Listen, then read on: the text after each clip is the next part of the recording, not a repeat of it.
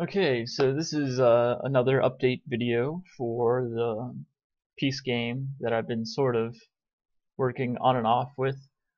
Uh, this one's I've been working on implementing the sound and starting working on some of the collisions with particles so that they'd explode or they'd sort of implode into the player dot.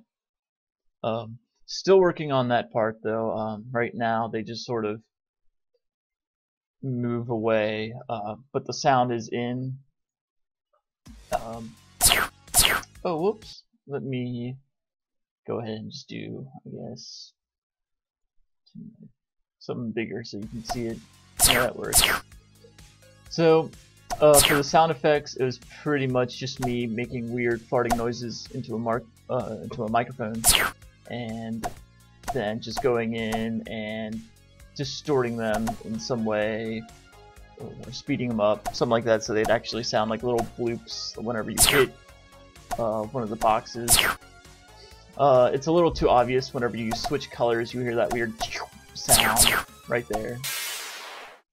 That too. And I don't know if you heard, but whenever you get small enough, whenever you're about to die from being too small, Jesus, the sound of the soundtrack that's playing in the background, the pitch gets higher and higher. So if I can sort of get that to happen, yeah. Yep. So that's sort of the sound stuff that I've been working on. I do need to replace that weird sound with something that works a little bit better. And there's some sound level issues making everything sort of like that sound is really loud as well. So right now, I should talk about the collisions. Right now you see they kind of bounce around whenever you hit them. I don't know what I was doing wrong. There's some weird issue where they would start. I'm using a Gib sort of